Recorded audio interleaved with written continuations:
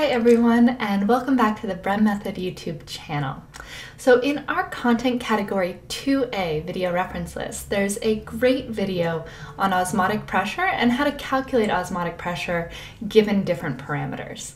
The problem with that video is that you have to use a calculator to get the answer, which, as we know, on the MCAT, you do not get a calculator, and you have to do a lot of mental math or quick math in order to get the question right in about a minute.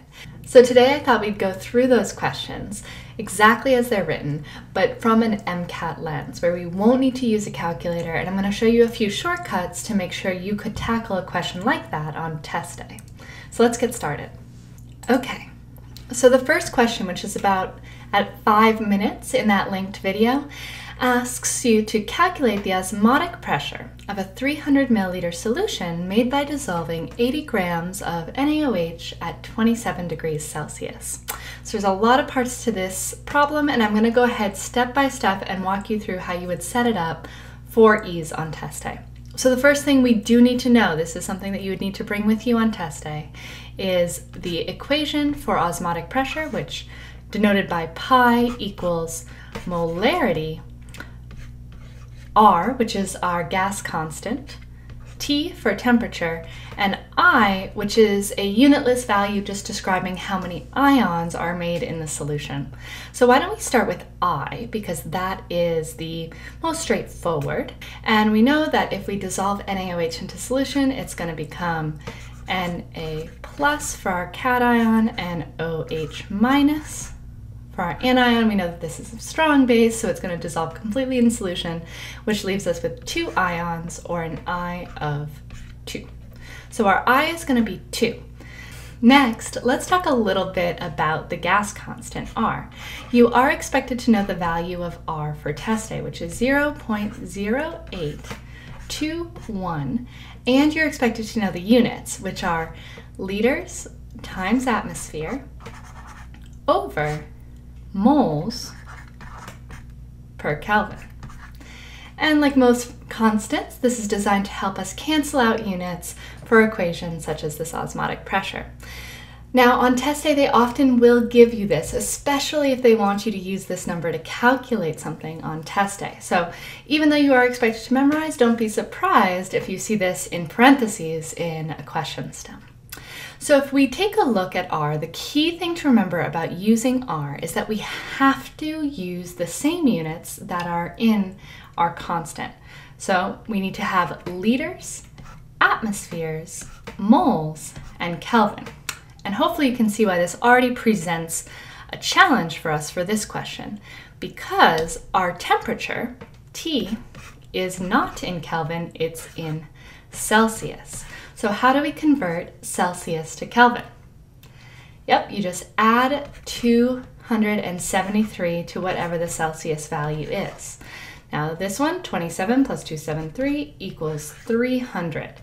So our temperature here, quickly converted, is 300 Kelvin. 300 Kelvin to 27 degrees Celsius is a good one to memorize, right? It's a common temperature for most practice problems. Okay, so what's the other unit that might cause some difficulties on this problem? Yep, you saw it. Liters, milliliters, right? So we need to convert from milliliters to liters. For me, I just throw the exponent on it. So 300 milliliters is the same thing as saying 300 times 10 to the negative 3 liters. If you need any help with unit conversion and exponents, you can check out the links in my description below. Okay, so for this, I want to resolve this pretty quickly. We have 2 extra zeros here. So if we move the decimal to the left, right, we want to move this guy closer to 0.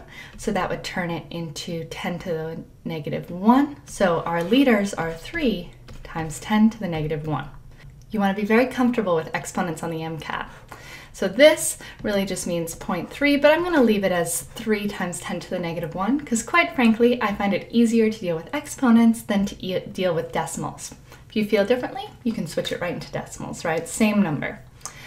Okay, so now we have all of the correct units for what we need, but there's something missing, right? And hopefully you've called it out, but remember, but just in case you haven't seen it yet, molarity is moles per liter. And we do not have moles. What do we have? Yep, grams. So we need to get from grams to moles. Now think way back to basic Gen Chem, right? To get from grams to moles, we're going to need molar mass. So you will have access to a periodic table on the MCAT. So go ahead, pause this video, pull up a periodic table, and calculate the molar mass of NaOH. Go for it, and I'll meet you back and we'll do it together. Okay, so hopefully you found that the molar mass of sodium is 23, the molar mass of oxygen is 16, and the molar mass of hydrogen is 1, which gives us 40 grams per mole. Okay, so now we just need to go from grams to moles using this number. Now you could set up dimensional analysis like you probably learned how to do in your Gen Chem class. I, however, have liked to just memorize what I need to do with these numbers because molar mass does come up so often on the MCAT. So for me, I've memorized that if I'm going from grams to moles, I need to divide by the molar mass. And if I'm going from moles to grams, I need to multiply by the molar mass. Moles, multiply. Starting moles, multiply. It's the way I remember it.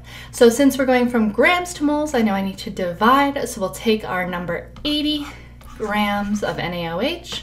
We'll divide by the molar mass, which is 40 grams per mole. You can see how those grams cancel out nicely, and then the mole comes on top. And then 80 divided by 40, you can cross out the zeros. 8 divided by 4 is 2 moles. Okay, so we have all the numbers we need now. We have 2 moles of NaOH, and we just need to then convert that into molarity using our liters, and then we multiply. So we have 2 moles, right, divided by 3 times 10 to the negative 1 liters for our molarity, and then we have 0.0821. I'm not going to rewrite the units because you have them right there. And then we have 300 Kelvin, and we have 2 for our unitless I value. Okay, still looks pretty complicated to do without a calculator, right? So I'm going to take one number at a time and show you how we can make it a little easier. And the faster you get at this, right, the more efficient you'll be on test day. So let's start with the molarity here. So as I'll talk about in one of my math videos, we want to separate the mantissa, which is the big number, from the exponent, and you could actually do the division separately. In other words, you can do 2 divided by 3, and then 10 to the 0, since there's no exponent on the numerator, divided by 10 to the negative 1. Now let's start with the exponent first, because that tends to be a little trickier. When we divide exponents, we really subtract the exponent number. So the math is 0 minus minus 1 equals 1. So our exponent on the numerator will end up being 10 to the 1. All right, so now let's do our mantissa, right, that big number. 2/3 becomes 0.67. It's good to know your basic fractions such as thirds, fifths, and eighths. Okay, so 0.67 times 10 to the 1, we move the decimal over 1 to be 6.7 m. Okay, so that's one number down. Now let's handle the 0.0821. So this is the MCAT. You're going to have multiple choice. They're going to be different enough numbers that you can round a little bit. So we're going to go ahead and take away the 21 and just call this 0.08. And I'm going to convert that into scientific notation because, like I said, it's easier for me to deal with exponents than decimals. So that'll turn into 8 times 10 to the negative 2. We move the decimal over to the right. Same thing with 300. I'm going to go ahead and do 3 times 10 to the 2, right? And then we just have the value of 2 for the I. And so now we have 6.7, which we're going to go ahead and round to 7. And because we rounded up, we know our real number is going to be a little less, right? When you round up, your actual value is going to be a little less than the number you get. So I like to always just put a little less than sign when I round up and a greater than sign when I round down. Again, more on that math in another video. Less than 7 times 8 times 10 to the negative 2 times 3 times 10 to the 2 times 2. And just like we did with the molarity, we can separate the mantissa, those big numbers, from their exponents. And if we take a look, we have 7, 8, 3, and 2.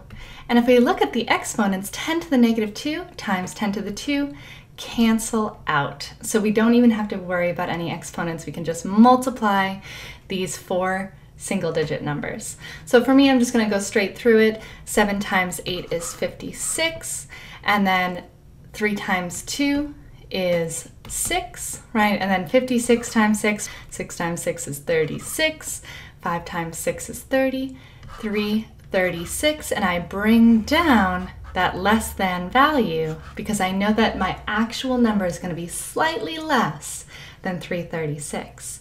The actual answer on that video was actually 328.4, which on the MCAT will be close enough. If we have 336 atmospheres is our osmotic pressure. Now I know that seemed like a lot, but my point is that we can do all of this math without a calculator and get close enough to get the right answer on test day.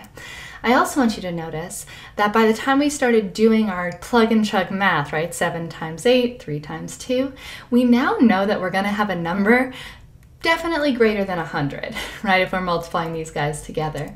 So if there's answer choices like 0.8 or 0.3 or even 10 atmospheres, we know that those are going to be the wrong answers, and what we're looking for is an answer greater than 100. Which there may only be one of, and you won't even have to do that plug and chug math all the way out. So every step of the way as you're doing math, check the answer choices and see if there's anything you can eliminate because you know that it's nowhere close to the answer you're getting. Okay, let's try that second problem in the osmotic pressure video. So we're going to be using the same exact equation. Now though, we have different variables and we have some different units to deal with. Right, so our same rules apply. We need to be in the units of the gas constant, which is liters, moles, atmospheres, and Kelvin. So we do have Kelvin, that's a good thing, but now we're in torr. So that's going to be our first step today, is we're going to go ahead and switch our torr value for our osmotic pressure into atmospheres so that we can do the math. So the conversion from torr to atmospheres is 760 torr equals 1 atmosphere. And what we can do is think of this as 760 torr per 1 atmosphere. And when we have it like this, and what we can do is we could actually just divide our torr value in our question stem by this conversion. So 1870, there's no point in putting the ones. Again, we're rounding a little bit.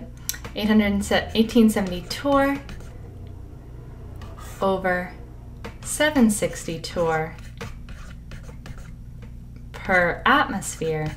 That's going to, again, put atmospheres on the top, and it's going to eliminate our torrs. So it's 870 divided by 760. Tough numbers, right? So let's go ahead and eliminate the zeros, because we can do that. And so now we have 187, which, let's go ahead and round that up significantly to 200. All right, that's a significant rounding. And let's round the 760 down a little bit to 75, just a teensy bit. So now we're saying, okay, how many times does 75 go into 200?